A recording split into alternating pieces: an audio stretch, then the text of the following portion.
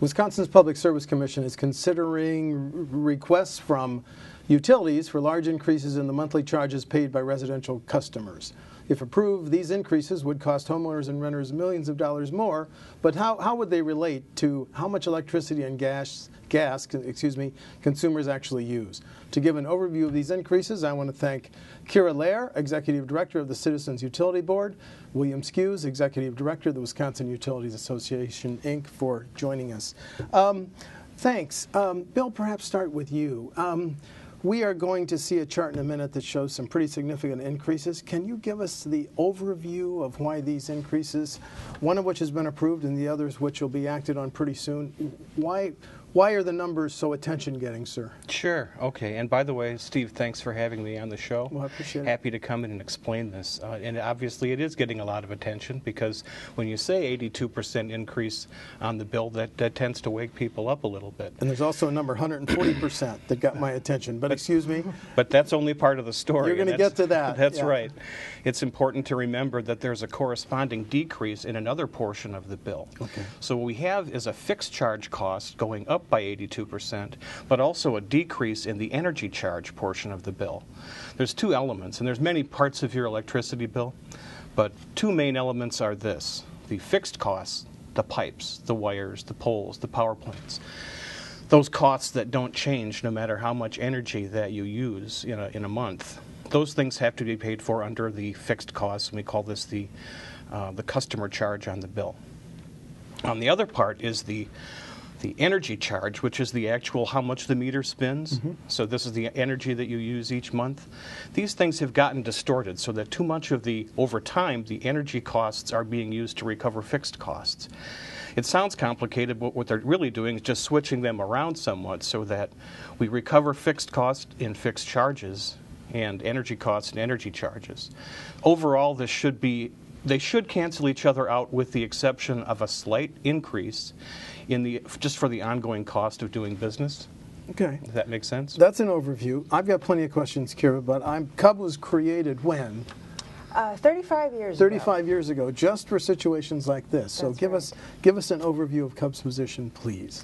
Well, I think Bill described the two components of the bill, of a residential electric bill, very well. There's a customer charge, a fixed component, and then there's the variable energy component. But there has never historically been an actual relationship between what is considered fixed costs and what is considered a customer charge. In fact, we haven't really delved into what might be considered a fixed cost. And with all due respect to Bill, CUB takes issue with what the utilities consider to be fixed. Because I think the way Mr. Skewes put it is what's fixed is you don't change the number of power plants you have based on your usage in a given month. But over time, the number of power plants you have, the number of poles, the types of wires, the types of sizes, all of those things can change based upon usage. So we don't view those costs as fixed and view what should be more appropriately created or recovered under a fixed charge. Only those costs that really don't change with usage. The meter that serves your house, the service drop line from the street to your house, administrative and general billing. Those costs don't change based on usage, but the others do. Well, I'm so glad you're here because one of the things that, I'm going to ask a stupid question, okay? I can control how much electricity and gas I use, how much I can serve. But I can't control some of these fixed monthly residential charges, correct? And that's what we're really talking about here. I want to give you a chance to respond to anything Kira said, Bill. Anything? I guess those items are what the Commission has to decide on when they take up these cases, and we can dispute within those fixed charges what are and what aren't. I guess I have to limit myself to speaking in broad policy terms on this. We've got 3 different cases that my members have in front of the Commission right now, so I probably don't want to get into within each of those cases which are going to be fixed and which are not. But to your question about controlling the energy costs that you can do each month on your own, I understand your concern there. You have to think about it as if you can control your costs, and let's say you're really working hard at conservation, at being efficient with your use of energy. That's a good thing, and we admire that and respect that and we encourage that. The difference here is that there has to be a minimum amount that we have to collect in order to get our costs collected for providing the poles, the wires, the pipes, the service to bring it to your house to make it reliable, affordable, 24/7. Okay. So, does that make sense? Well, I want to thank the PSC for giving us a couple charts or graphics here. So let's look at the first one. This is from the PSC, and by the way, I asked the PSC representative to be here, and they said, well, the rate increases are pending. We're not comfortable doing that, and I think we all understand that. I did ask for a representative of your members to be here, and they said, wait a minute, the rate increases are pending. So thank you both for coming in. Well, in the case of MG&E for electric, 1044 is proposed up to 19, an increase of 82%. Natural gas, 1217 to 2188, 80%. Bill, do you want to talk make any comments about MG&E? Well, first I'd like to thank Kira and her organization for dropping your opposition, at least initially, to where we are so far, to their fixed charge increase. Did I get that correct, that CUB has dropped their opposition to that? CUB is not opposing MG&E's fixed charge increase, and we'll actually be working with MG&E to talk about alternative models that the utility can use to collect revenue rather than placing things within the fixed charge. So we appreciate working with you on that as for one of my members. Can I ask, why has CUB dropped its opposition to increases of 82 and 80%, which are high? Well, I don't see on here actually what MG&E's proposal originally looked like when they came into the door. Okay, thank you. Yeah, when they came in, I believe it was an increase of the residential electric charge up to $22 in the year 2015, and then going up to $48 in the year 2016, and then they forecasted the potential to go up to $69 in the year 2017. So, Kira, what you're saying is $19 looks pretty good compared to $48? Exactly. By the way, how long are these, are your members willing to hold these rate increases at these levels? Are these guaranteed for 1 year, 2 years, 3 years, or that's another? I think that's going to come out when the question. commission decides, how long they'll be in effect, and that when a utility decides it needs to collect more to recover its costs, they bring another rate case before the commission. So I think that's going to be driven by the revenues that they are able to collect for their costs. Okay. Now and then. So CUB has dropped its opposition, going from 1044 for electric and 1217 natural gas up to 19 and 2188 for MG&E. Just for MG&E. Okay, thank you. Now let's talk about. Yeah, let's get back to your question. I'm sorry, I didn't answer the second part of it. Go ahead. Can you remind me what it was? We kind of got sidetracked with the MG&E. Well, one of my questions is, why haven't we seen monthly customer charges being increases at lower levels as opposed to increases of 82 and 80% in 1 year? Why haven't we seen? I think gradualism, right? Yes. Why isn't this going after everything at once? No. Why haven't these increases gone up 6%, 7% per year, and why are we seeing a 1 year boost of 82 and 80% in the case of MG&E? Okay, and I think Kira's right. It is a nod to gradualism. You don't want to go after everything right away. I mean, theoretically, 75% of the fixed costs are 75% of the costs on your bill are fixed costs, and this is really only recovering a portion of those. This isn't going after all of that 75%. So I think utilities are sensitive to how that looks. Obviously, even this amount has gotten people's attention, so they're careful about not trying to do too much too fast. Okay. If I could address that a little bit, because I think it's a very important point that you've raised. The Commission has a history of gradualism. They don't make sort of shocking changes. Like, for instance, with the utilities' profit levels, they've never taken increases or decreases in percentage terms like these. I mean, it's a gradual reduction or increase in any direction of, just a couple of percentage points. And that was what was so surprising about these proposals is, like WEPCO's in particular, up to 75% in the first year. Yes. We introduced a chart into the case that showed over the last 15 years or so, the customer charge has increased by a handful of percentage points. I think it was an average of 4 percentage points over the last 15 years. So the line looks kind of like this, and then you get to this proposal and it jumps up like this. So it's anything but gradual. I think that's one of our concerns, is that there's actually no crisis here. You know, Mr. Skewes talked a little bit about the utilities' need to recover their fixed costs. They're recovering their fixed costs right now, and the current rate design ensures that they recover their fixed costs as long as sales occur to the level that they forecast and expect them to occur. And if there's a change in the forecast, they can come right back in the next year and reforecast, and then the rates, even with a low customer charge, will still allow them to recover fixed costs. So there's no actual under-recovery problem here. Bill, can I ask a question this way? And again, this is not my area of expertise. Ask me any political question I'm much stronger on. But if your utilities want to come in seeking increases 75%, if your members, 75% and 80% this year, are they also saying as part of their rate app, we will not in the next year seek similar increases of 75 and 80%, or is that nobody? Again, I can't speak to that on a broad basis. They may have different rate. They may have. That is what MG&E is saying. Okay. They may have rate freeze provisions within their individual rate cases, and and we can. Those could be broken down individually, but I want to get to something Kira said, which, and she was. I don't disagree with her. It's not an issue of under recovery that's driving this at the moment. It's really an issue of trying to get ahead of what we see as a trend in the industry that's going on across the country right now, with some of the installation of distributed generation systems. So folks have, for example, a solar array put on their homes, and literally their meter spins backwards. So their contribution to the fixed cost, because their bill will be smaller, is going to be smaller and smaller.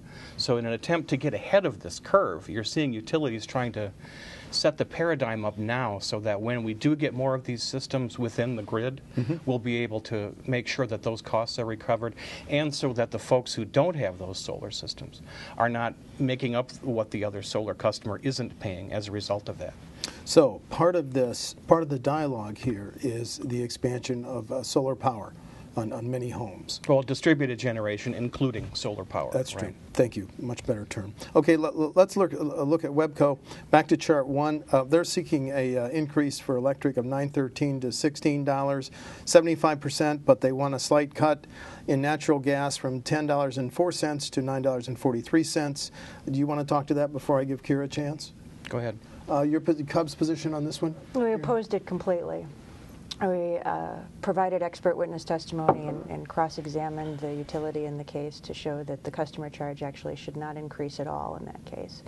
That the estimate for what we consider to be what might be called fixed costs was so low that it does not need to, the customer charge does not actually need to increase at all.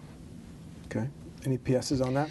No, I really don't. I think we're going to leave it in the hands of the Commission to determine what is the right balance of what the cost should be. And I think right now they're on the right track with what they've shown with the WPS case. Okay, thank you. The Wisconsin Gas increase in Wisconsin Gas increase in natural gas. Back to chart 1, 1004 to 943, a decrease of 6. Cubs position, please. Okay. We took no position on the gas case. Okay. Then the final one on chart 1 is interesting because WPSC, this is one that the PSC just acted on, correct? Yep. So the chart will show the electric increase went from $10.40 to $19, an increase of 82%. Cubs position on just that part? We proposed no change in the customer charge. They had sought an increase up to 140%, and we said it should stay the same. They sought an increase up to 25. Yes. And just that part of it, Bill, any comment? Yeah, I would say that they saw that $25 would be an approximation of what it would take to recover their fixed costs in that case. They didn't get everything they wanted, and nobody does in this process. That's why we have a Public Service Commission. So I think that what they did get is a reasonable place to leave it, and we hope that the Commission continues that trend. I asked Jeff Ripp of the Public Service Commission, and he just gave me the numbers. You know, they're very objective because we're talking about rate increases that are pending. And when you go from WPSC, go from $10.40 to $19, just to show the impact, according to Mr. Ripp of the PSC, that will cost customers $39.4 million more. Now, is that an annual figure? Do you know, Kira? I forgot to. It should be an annual figure. Okay. Okay, just that one increase, 39.4 million, showing the impact of some of these increases. Any PSs on that? Well, I think overall, as I looked at all three of these cases and averaged what they would mean on each customer's bill, because that's really what everybody wants to know each month, what's this going to be on my bill? That's graph 2, chart 2. Go ahead, Bill. All right. Well, I don't want to skip ahead. No, but go ahead. I mean, remember the corresponding decrease in the energy charge. So I did the math myself. Now, look out. That's not something I do a lot of. That's why I'm in this business. But the average customer who burns about 600 kilowatt hours a month of electricity is going to see an increase of about $3.17 a month. So you can look at it in terms of $39 million, or you can look at it, the average customer average bill increase is $3 plus some change. Hold that thought. We'll get to the monthly because that's the next chart. But I want to deal with WPSC's natural gas increase, $10.25 to $18, an increase of 76. Am I right in saying the PSC has not decided that one yet? They did decide that. Did they? Okay. I think that was uncontested. So okay. So you think it went? We had proposed no change in the customer charge across the board. Okay. For electric and natural gas customers. The PSC then approved, to your best of your knowledge, $18 there? To the best of my knowledge, yes. Okay. Now, let's go to graphic 2. Let's talk about average monthly costs, excuse me.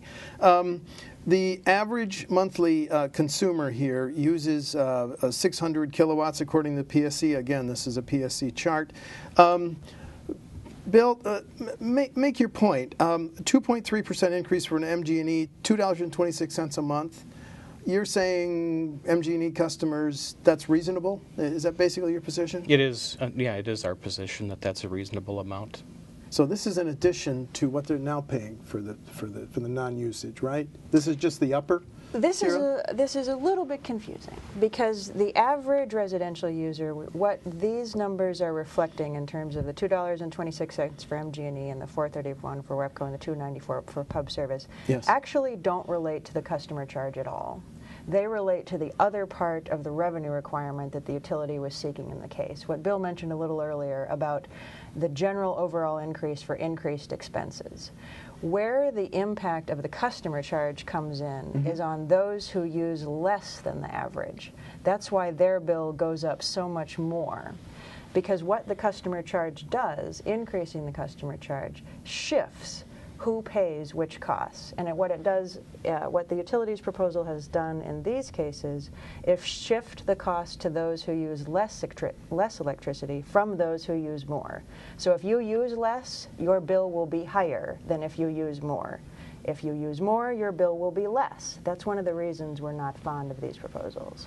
Well, how can the average consumer or customer follow these very complex debates with numbers like these other than just sit back and write out a bigger check or allow their bigger amount to be deducted from their checkbook? Kira, how can the average consumer follow this debate? Well, many of consumers did follow this debate, and they presented testimony, and they arrived and presented at the public hearing, and they submitted comments, and they called, and they wrote petitions, and they participated in the process. And I think that's important, and I think more people should, because it does affect their bills.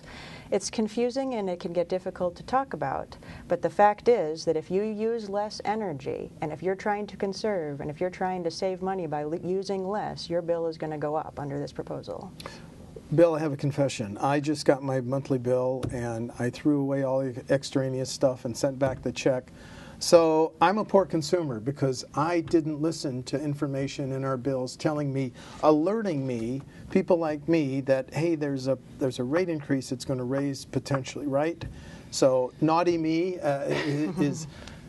Well, I have to echo what Kira said. I mean, I do encourage people to engage in the process, and it isn't easy. I mean, I've looked at a utility bill. It's got very many different line items on it. And I will say this, though, that the Public Service Commission has made quite an effort to make it easier for people to weigh in with internet sites that you can go to. Every company has their own sites that explain their different rate increases and decreases. And in fact, the companies do a heck of a job in outreaching to their customers to say, look, this is coming, here's why. You can go to the PSC website and weigh in with comments. And like Kira said, there were an extraordinary number of people weighing in this process so far. So I think that's a good thing. It's a trend, but it can become a little more politicized because it happened during this recent election season too. So I think people were already a little bit sensitive. But overall, yeah, it is easier to weigh in. It does remain kind of a heavy lift, though. But I want to come back to something you said, and correct me if I'm wrong. If these increases in monthly customer charges are approved, increases, then what will my bill for electricity and natural gas go down? Will it be neutral indeed, sir? Well, it depends on where you are in that spectrum. I mean, I'm saying the average customer will see an average increase of $3.17 as a result of the increased cost of doing business. These are trying to, remember the energy charge and the fixed cost charge are trying to be brought back into balance. But there almost always will be an increase in just because the cost of fuel goes up every year. The cost of wages, salaries, benefits goes up. These are the things that are variable costs, and they will go up a little. Is that a statewide average? $3.07? That's those three cases. These average. three cases. Right. Your Cub's position on it, do you agree with the estimate of $3.17, Karen? Yes, but that's for the average user. And the problem is most users, well, there are significant numbers of users who fall above or below the average. Yes. And that's what matters for these customer charges. If you see the $3 that is coming on your bill and you say, okay, I'm going to reduce my usage, I'm going to turn off the lights more, I'm going to turn down the heat, your bill's actually going to go up because of the customer charge increase. I see. Okay. Reduced demand, higher. Please. I'd like to address that a little bit. And technically you are correct. If the amount of savings that you would get by conserving is less, but they are still savings, and they are just less savings than you would normally get. I did some more math, again, warning on that. If you were to go from 660 kilowatt hours a month down to 450, say you've cut your energy bill or your energy usage by 32%. Mm-hmm. Under the current plan that we have, the current rates that are in place, you would save about $29 and some change.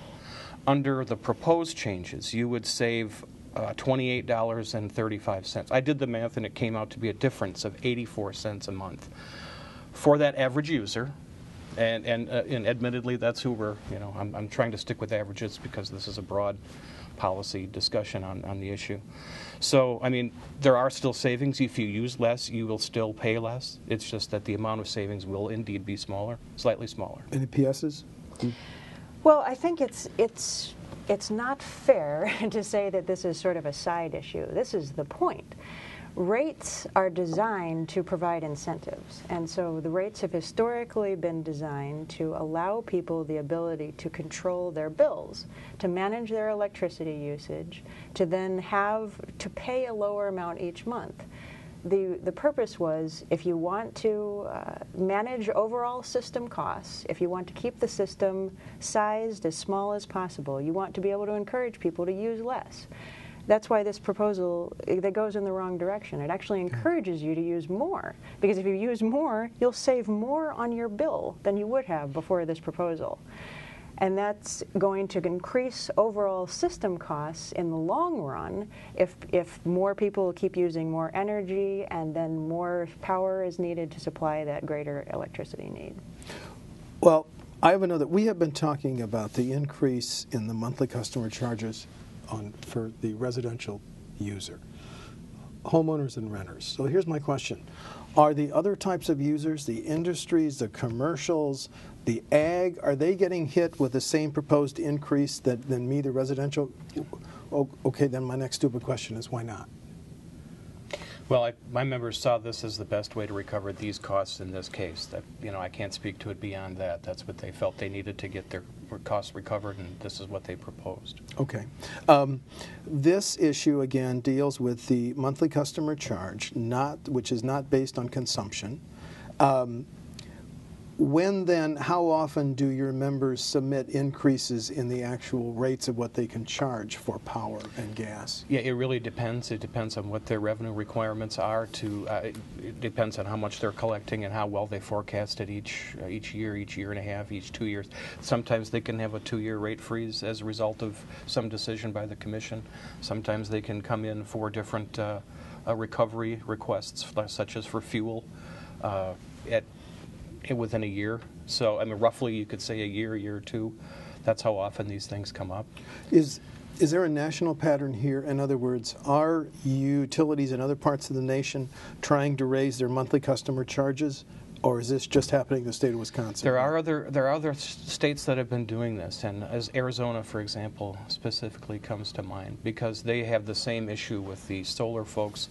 They're trying to get ahead of that curve with the solar industry, rooftop solar, to avoid having those customers who don't buy solar panels foot the bill for those that do.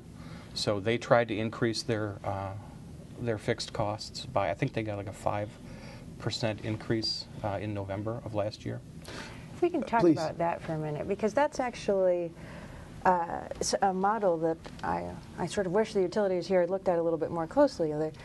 The utilities talk about this is for solar. This is we have to avoid what's going to happen when there's an increased distributed generation. And in Arizona, where there is considerably higher increased distributed generation because the sun shines all the time than there is here, they tailored their customer charge requests just to those who actually provide solar. I mean, if the problem is those who have solar on the roof, then address that problem. Don't bring the customer charge to every customer, every residential and small business customer in the utility service territory. Let's take a look at some of these issues in light of the national trends. Now, we've all heard that America is producing more oil than it ever has, more natural gas. The Keystone Pipeline was just voted on today in Congress. Is there any linkage or synergy, Bill, between these proposals, the increase in customer charges, and the overall national energy picture, sir? I would hesitate to try to draw a link between fossil fuels for other purposes and then home energy use. I really am not in a position to do that. I represent the investor-owned gas and electric utilities, so okay. I would be stepping way outside of my expertise to try to link this to Keystone Pipeline. Your thoughts, Kira? I don't see too much of a tie to any national issues like the Keystone Pipeline. I mean, what increasing the fixed charges does is it stabilizes the utility's revenue stream. It makes it easier for them to collect funds from customers. And because it also has the side benefit of encouraging increased electricity usage, and that's how they make their money. They make their money when they sell more electricity, and then when they get to build more new generation to supply those increased electricity needs. So it makes sense from their perspective as to why they would want to create as high a fixed charge as possible.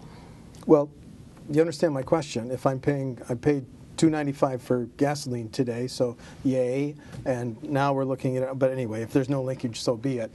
But what about the EPA draft announced in March, 30% increase by 2030 in coal-based emissions? Is that part of the long-range planning by your customers that we see in these rate increases, Bill? I wouldn't want to mix those two yet. We're still looking at ways that we're going to be able to comply with those greenhouse gas regulations that the EPA have handed down, and frankly we're a ways away from actually putting a proposal out there. We're working on it closely with all the stakeholders, but I wouldn't say that yet. What's the position of your members? We're still working on that. Okay. We are, as an industry, we're collaborating with other providers and with the customer groups and with the manufacturers, so that's a work in progress. Has CUB taken position on the clean air draft of the EPA? We haven't taken a position on the draft itself. We've expressed our desire that the ability to comply with it come in the most cost-effective manner possible. And one of the items that we see as a cost-effective way to comply with the 30% reduction in greenhouse gas emissions is energy efficiency. You know, being able to replace the windows at your house, replace your refrigerator, and then overall reduce your electricity usage to reduce the number of power plants that need to run that emit those kind of emissions. And that's why this customer charge proposal makes that even harder. So I think we're setting ourselves up for difficulty in complying with the greenhouse gas rules as well. Okay. Where any PSs there? Yeah, I would add the PS. You look like you were stirring. Yeah. I would just add that we need to get credit for what we've done in this state already on conservation and efficiency as part of one of the 4 building blocks that the PSC is using to comply with what the EPA has suggested. One of those is energy and efficiency, and we want to get credit for actions that we've taken, early actions we've taken as responsible citizen corporations to reduce emissions so far. And that's been a point of contention with the regulators versus the sources right now. That's one of those parts of the discussion that's ongoing. But we have been in the same stakeholder meetings with CUB and with the other customer groups, working on this together with the state as well. There are many issues in the next session of the ledge and in the next state budget, but one of the issues is our new state renewable energy standard. What's your industry pushing for in terms of that? We're not pushing for anything. We think the current 10% standard, which has been pretty expensive but worthwhile to meet, is adequate where it is. And the PSC chairman tells me we're already there, correct? We're there, and in fact, exceeding it in some places at some times. Okay. So that took quite a bit to get there, and it's something that we worked on together with stakeholders. It wasn't opposed by our industry. I think it voted unanimously through the legislature with one exception. Right. So we think 10% is a good place to be. There have been proposals last session to increase it to 25%, to 30%. There was one proposal to completely eliminate it. There was another proposal to include nuclear as part of the mix to get you to 10% or to 25%. So, I mean, it's been all over the board. And the problem with that is if you have these different proposals as political realities change, you whipsaw public policy back and forth for an industry that really requires a lot of long-term planning. So we want to stay at 10%. It's hard to create certainty in the business world by taking 0 to 30 back to 10. It's just not a good way to run public policy on something so big. Excuse me, thank you. CUB's position on the next energy standard? We don't have any particular position on our renewable energy standard. We want to look at more comprehensive planning, particularly in light of the greenhouse gas regulations. And I think new renewable energy is going to be an important part of complying with those rules, and it should always be a part of the generation portfolio mix. But I'd rather look at issues more holistically rather than on a piecemeal basis. You used the N-word, nuclear. Is it time that our prohibition against nuclear energy be repealed, Bill? You know, our members don't have any plans to build any nuclear. We got out of the nuclear business. But as far as a public policy to meet these greenhouse gas emission requirements, I think everything has to be on the table, and we would probably be okay with looking at the moratorium in Wisconsin that says you can't even talk about this. I think that binds the policymakers' hands too much, and we would probably support repealing the moratorium. Okay. CUB's position on the nuclear issue? CUB would be adamantly opposed against that. The utilities did just divest themselves of 2 nuclear plants, and they are incredibly expensive. As I mentioned, we're looking for the cost-effective ways to comply with the greenhouse gas regulations, not the ones that will continue to drive rates through the roof. Okay. Let's close the show this way. Residential customers who are about to see an increase in their monthly fixed charge, separate from how much electricity and gas they use, what should they understand, Bill? Well, the utility business is largely a fixed cost business, and we've got these charges that pay for the pipes and poles and wires. We've got these charges that pay for the energy. In order to make sure that the utilities recover those costs and are able to bring you reliable, affordable service 24/7, we've got to make sure that we can recover those costs. Remember that there's a balance here, and we're trying to make sure that these things, we get ahead of these issues before there's too much distributed generation on the system so that everyone pays their fair share for the use of the grid. Okay. Kira, last word. It's it's not fairness when those who are using less need to be paying more. The utilities should get recovery for their fixed costs, and they do right now, and their rates do not need to change in order for that to happen. Very good. Kira Loehr, Bill Skewes, thank you so much for trying to make a pretty complex subject understandable, and maybe the next time I get my bill I should read all that extraneous. Thank you both so much. Thank My you. pleasure. Thank you.